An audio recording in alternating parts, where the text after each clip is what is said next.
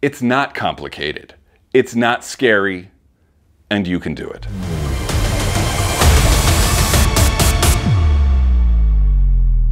So you want to build a Watts link.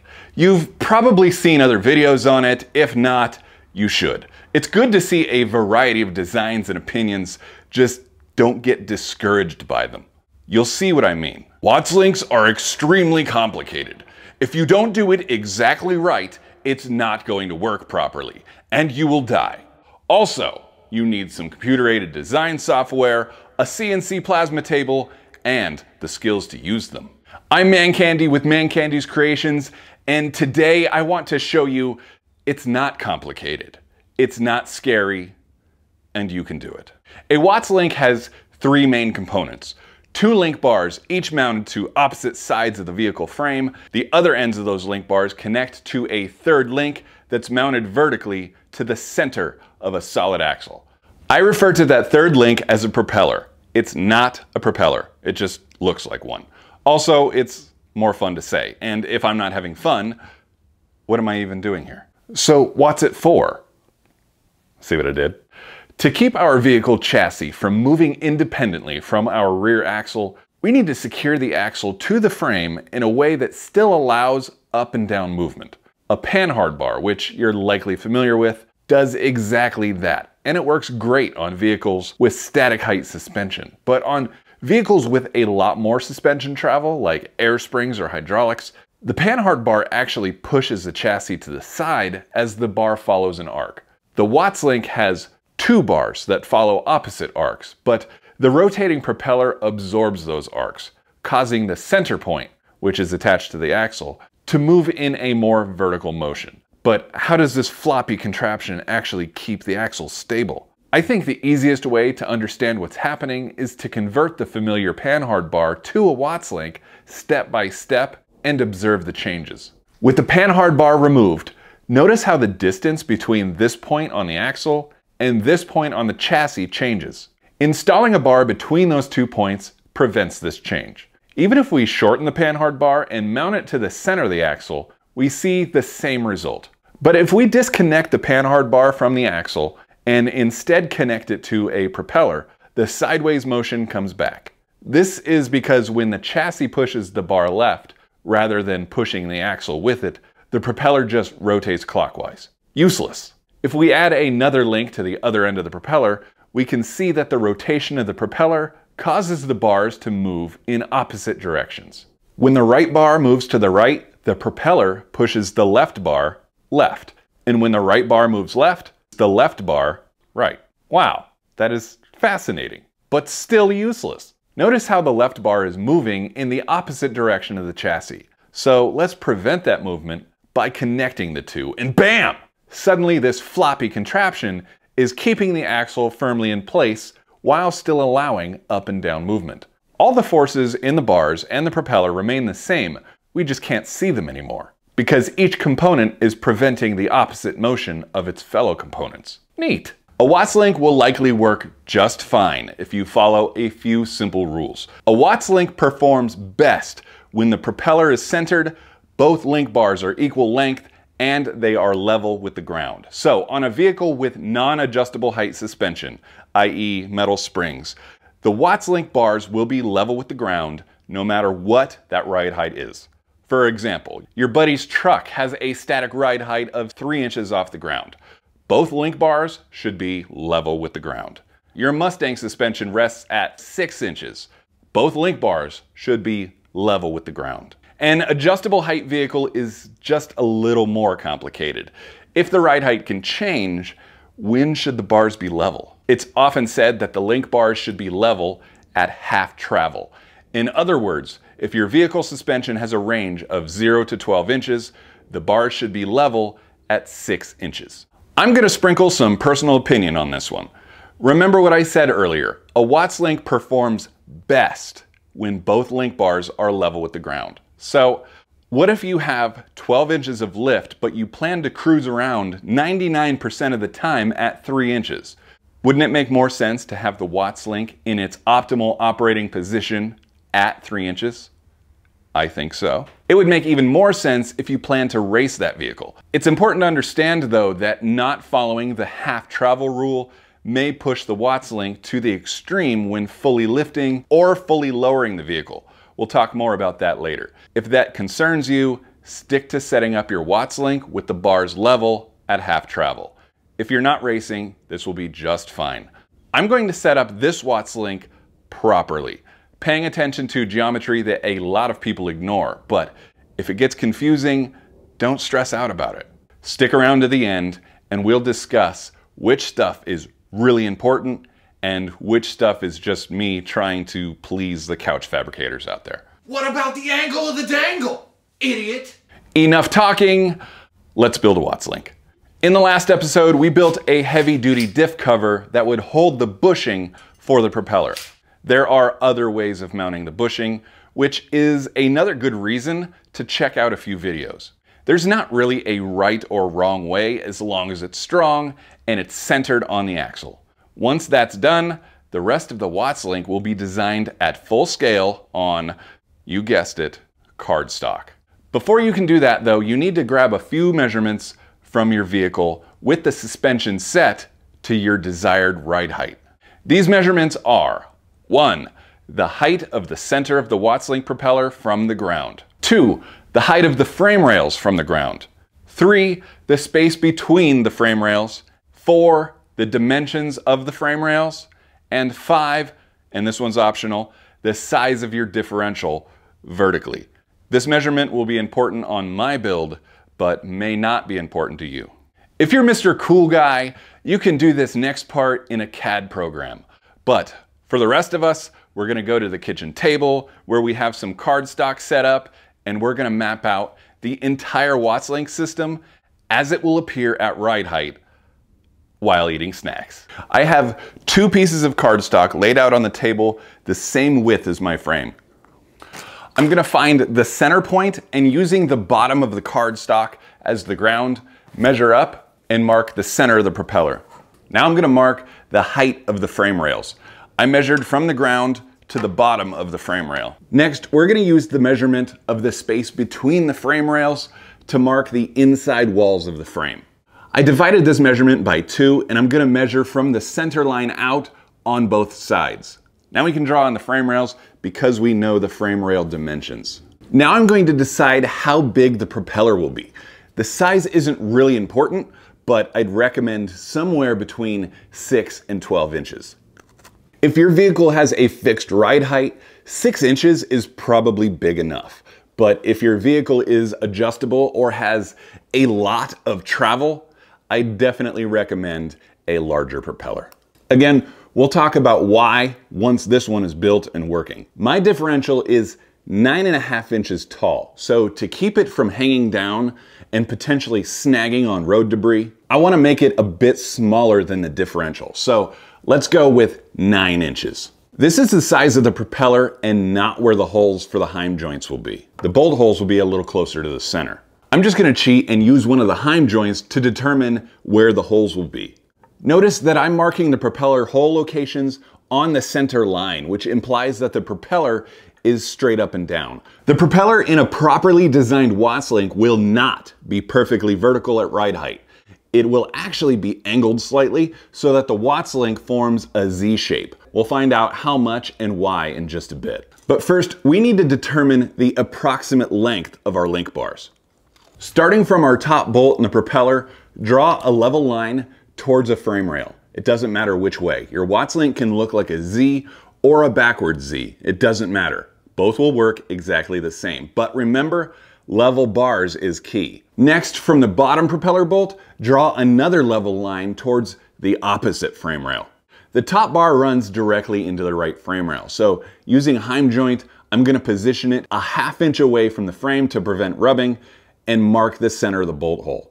The left bar ends way below the frame. That's okay. You can do this 2 ways. You can either extend an imaginary line from the frame rail, as I did, and then position the Heim the same distance away from that line as we did on the other side. When doing that, I mismeasured and almost screwed things up. Luckily, I set the Heim joint down to check and realized my mistake. That would have sucked. It would have been smarter and easier to just measure from the center line out the distance of the other link bar, because remember, both link bars should be the same length. So now that we have the heim joint bolt holes marked out here in the middle of nowhere, we need to connect those holes to the frame by drawing some tabs. I just used the head of the heim joint to determine how big to make the end and connected that to the frame. This is an unusually long tab, so I like to try to make it a bit wider to make it a bit stronger. We're going to add some stuff to the sides of this tab later to toughen it up a bit, but for right now, we're just doing two-dimensional stuff.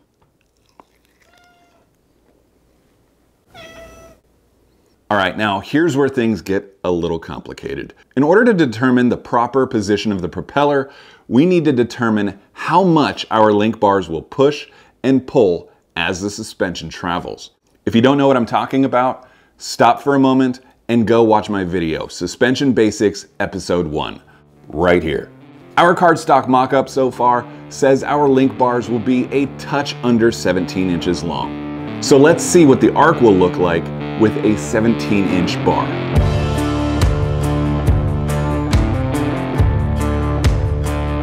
Take your total suspension travel, set the ruler down, and line up the 6-inch mark with the level line. Line up the end of the ruler on one end of the arc and the 12-inch mark of the ruler on the other end of the arc, and then draw a line. Now you can measure the total push-pull of your 17-inch link bars. It's almost exactly 1 inch. This means the link bars are going to push and pull the propeller back and forth as the suspension travels 1 inch. That said, if we want to set this thing up right, we need to take that into consideration.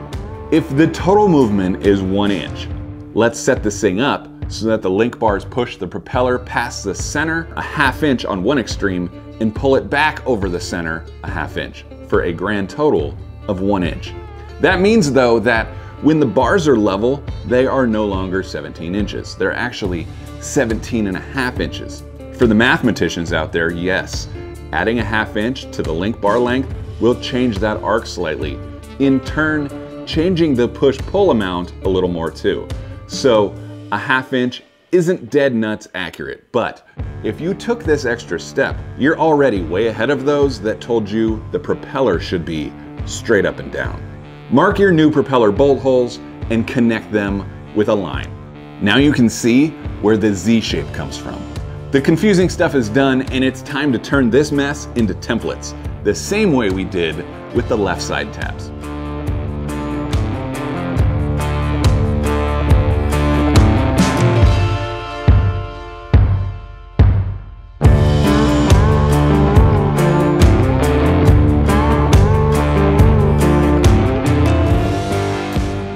If you're a die-hard garage fabber, you know exactly what's going on here. But if you're new to the channel, our cardstock templates are actual size. But in order to create wooden templates for the plasma cutter, we need to shrink them 3/16 of an inch to account for the width of the plasma cutter tip. If that's not clear now, it'll make all the sense when we actually start cutting.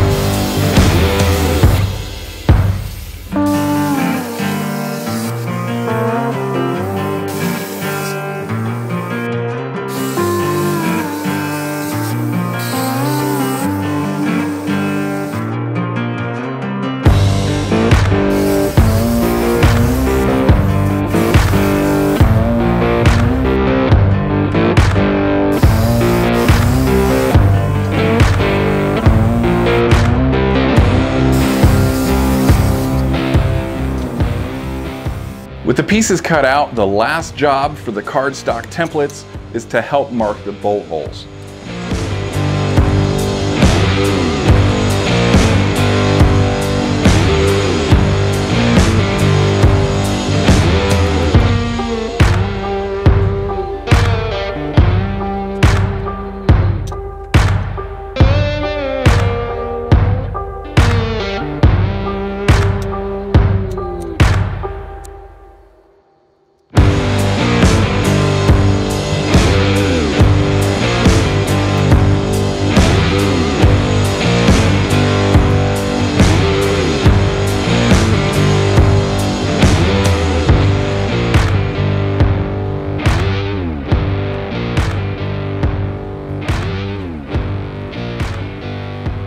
There are a couple different ways to build the center link. Another reason why it's important you go watch a couple different videos. There's a style where there's a bridge that attaches one side of the axle to the other, and if you're using a bushing like I am, that bushing would be welded in the middle of that bridge. So in that style, since the outer sleeve is welded to the bridge, it can't move. Instead, the bolt and the center sleeve rotate. If you're building that style, on your propeller, you're gonna drill a hole in the center the size of your bolt. One of the pieces will attach to the front, the other one will attach on the back side. Since mine is attached to the diff cover, I can't attach one to the back side. On this style, the bolt in the inner sleeve will not move. Instead, the outer sleeve will rotate. So on mine, I drilled a 2-inch hole that fits the bushing, because on this style, the propeller is the bushing. It doesn't matter which design you choose, they're all good, as long as the propeller can rotate. The bridge style is a little easier, this way is a little more complex, but the choice is up to you. Just before welding everything together, I want to smooth out the jagged edges of the handheld plasma cuts to make them look like more finished, professionally manufactured pieces.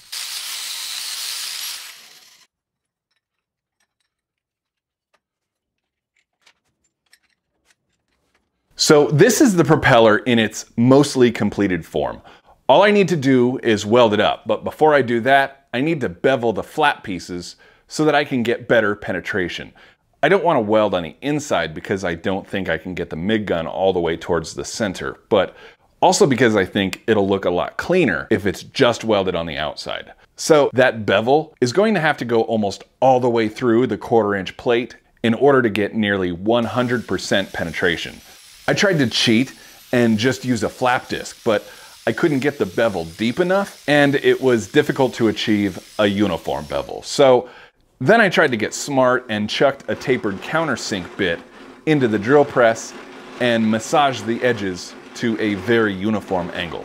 It was working, but it was taking way too long. So unfortunately, it's time for the die grinder with a carbide bit. This tool works so well, but I'm constantly trying to avoid using it because it creates millions of evil metal micro splinters. But damn, look at that bevel. And guess what? I got a splinter. The last thing before welding the propeller together is to move the grease fitting to a position where it can be easily accessed.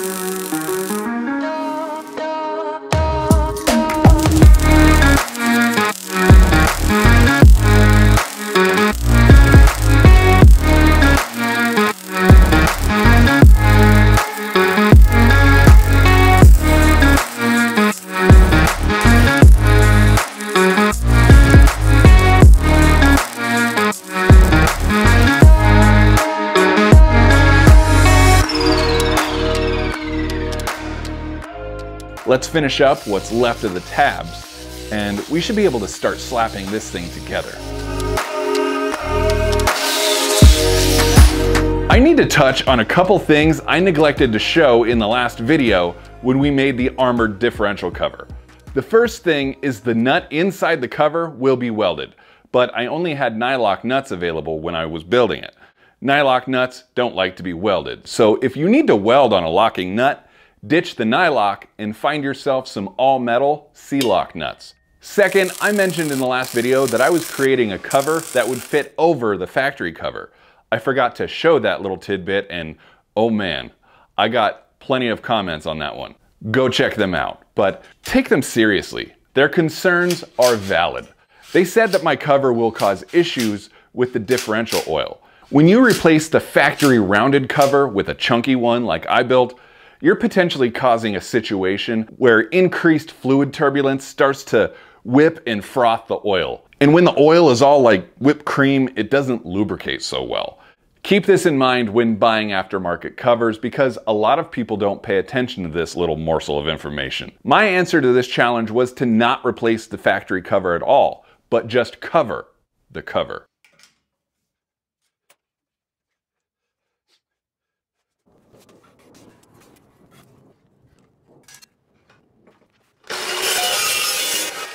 I currently have the propeller in the vertical position, and if I did my math correctly, which would be a miracle, honestly, when These tabs are in their proper location, which would be when this bar is level, in other words 0, it should push the propeller from center a ½ inch. Let's see what happens.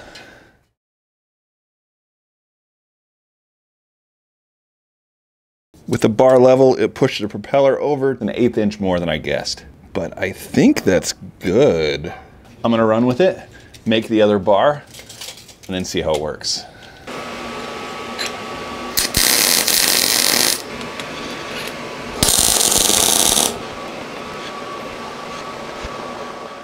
Here, I'm determining the front to back location of the frame side link bar mounts, and I realized I wasn't explaining while I was doing it. Just like the Watts link bars push and pull, so do the parallel 4-link bars. So the Watts link propeller will actually be getting pulled back and forth a bit as well. I've determined that total movement to be about a ½ inch. So I position the Watts link bars parallel to the axle and then measured a 1/4 inch back.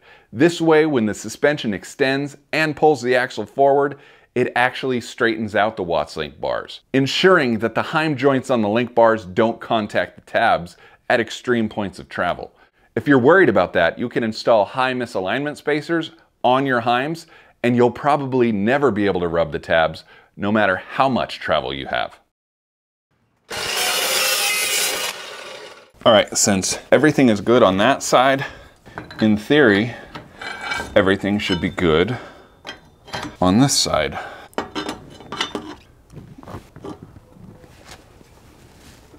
Or not. I'm like over an inch off on this side. And I'm not sure what's happening. Did I cut this pipe an inch short? No, it's spot on. So why am I so far? Oh, nice, okay. I just had this bracket at a funky angle, so it actually looks like I'm almost spot on. We got 0.4 degrees. All right, I'm at almost a ½ degree off from level, but you know what? I'm lazy. I think I'm gonna roll with it. The Watts link really is not as finicky as some people make it sound. I'm gonna put some heavy tacks on everything so we can cycle it and watch it work before fully welding it up.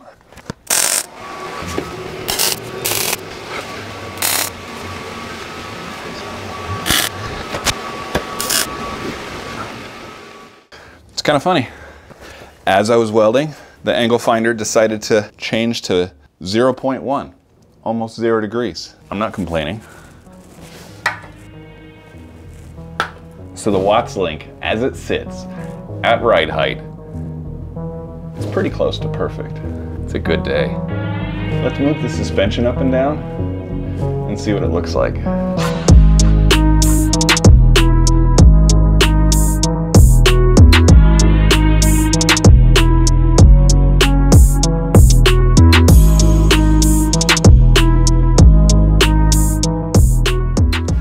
The Watts link is working perfectly. So what I'm going to do is fully weld on the brackets because I know they're right where I want them to be and there's no reason they'll have to move.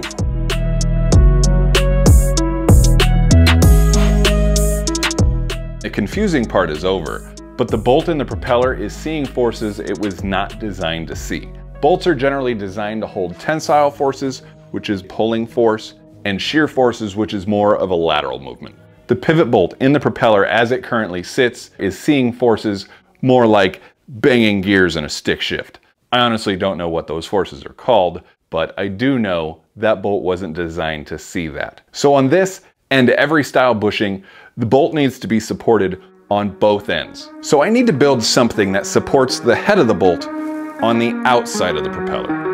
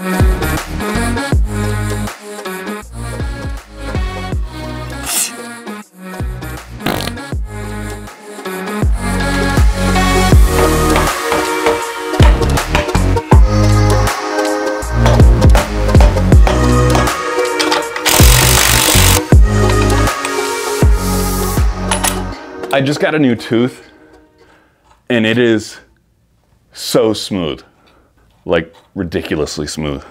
I don't think there are words to describe how smooth this tooth is.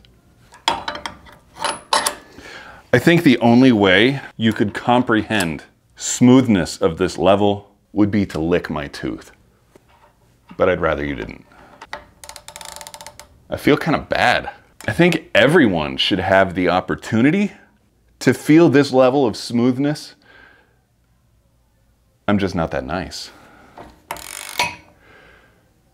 Maybe if it was a front tooth, maybe it would be weird, but maybe if it was a front tooth, I would let you lick it. But it's a back tooth, so it's not you, it's me.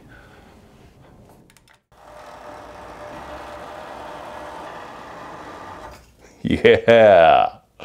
That is smooth. But not as smooth as this tooth.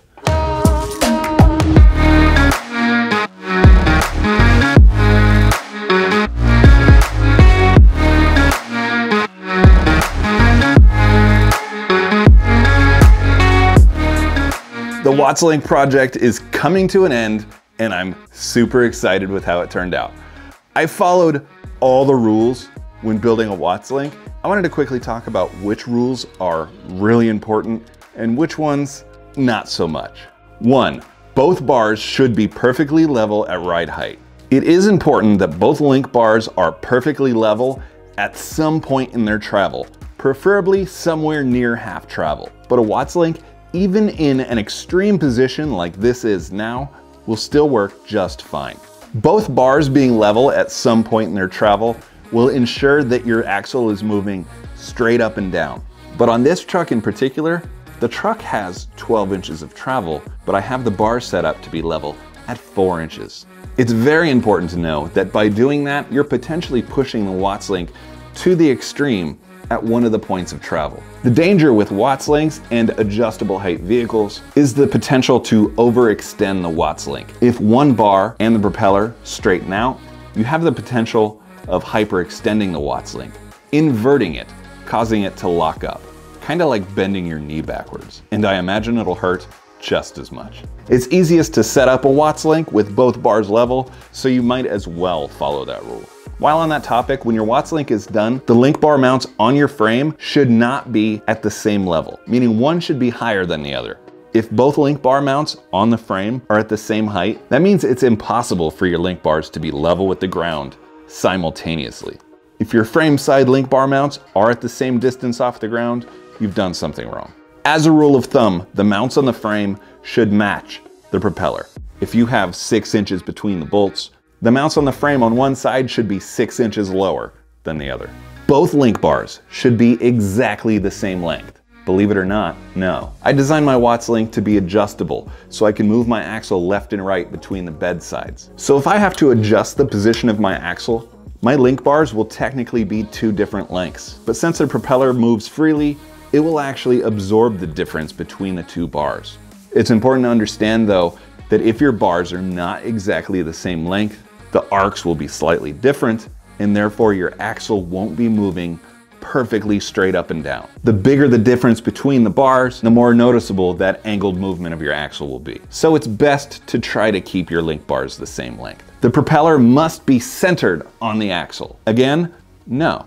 It's kind of the same as the link bar length. If your propeller is not centered, your link bars will be 2 different lengths, which could be okay to an extent. The propeller could technically be mounted several inches off center, and believe it or not, it will still work better than a panhard bar. The propeller must have a Z-shaped angle at ride height, not necessarily. On an adjustable height vehicle or any vehicle that has a lot of suspension travel, that angle is much more important. If you have a static height vehicle that's built for the street, you'll probably only see 2 to 3 inches of suspension travel. So if when your bars are level with the ground, your propeller is straight up and down, don't worry about it. it's okay. But with a vehicle with a lot of suspension travel, building the Watts link so that the propeller is angled when the bars are level will give you extra movement in the propeller so you don't have to worry about it. As a side note, the bigger the propeller is, the less it will move during suspension travel. So on adjustable height vehicles with a lot of travel, it is better to have a larger propeller. And if you only have a few inches of travel, you could have a much smaller propeller. The larger the propeller is, it's less likely you'll reach that point that the Watts link inverts. But the larger the propeller, the larger the distance between the frame side mounts. So it's kind of a thing. Is that it? I think that's it. I just want to take a moment to thank everyone that has joined this ride. Last month, GarageFab crossed the 10,000 subscriber mark, and only a couple weeks later, we're already approaching 13,000. I had high hopes for this channel, but I honestly didn't expect it to happen this fast. So from me and my family to those of you that have subscribed, liked, and shared videos, thank you. And until the next one, my friends, keep moving forward.